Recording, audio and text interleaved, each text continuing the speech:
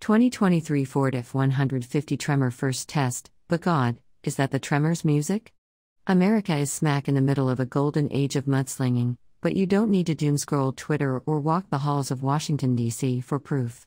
Instead, stroll through any parking lot, where factory off-road pickup trucks are stacked like firewood.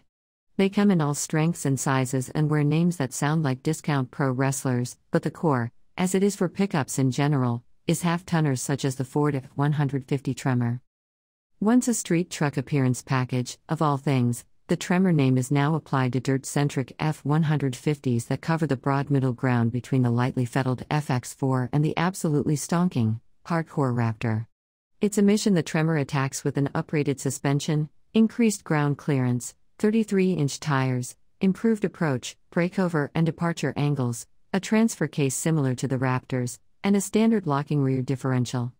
The Tremor package is only available on a 4-door SuperCrew with a 5.5-foot bed, with either a 5.0-liter naturally aspirated V8 or a 3.5-liter twin-turbo V6 mated to a 10-speed automatic.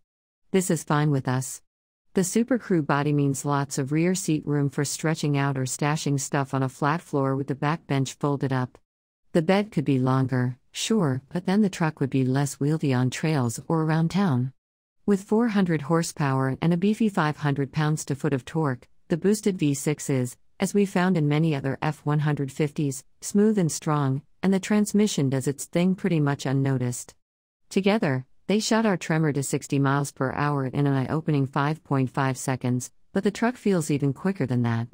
There's even a little sportiness to its street moves, some of the old, lowered Tremor's DNA, perhaps? With the upgraded suspension delivering improved body control, and a slightly firmer ride versus other F-150s. The ride is still reasonably supple, but you will notice more vibrations and jiggles in the cabin. The steering is light and accurate, albeit numb, and the Tremor tracks true on the freeway even on the squishy tread blocks of its 33-inch General Grabber A/TX tires. The brake pedal doesn't have much feel, but it is linear and predictable, and the truck stops from 60 miles per hour in 129 feet, about par for the segment. Where the Tremor really shines, of course, is away from pavement.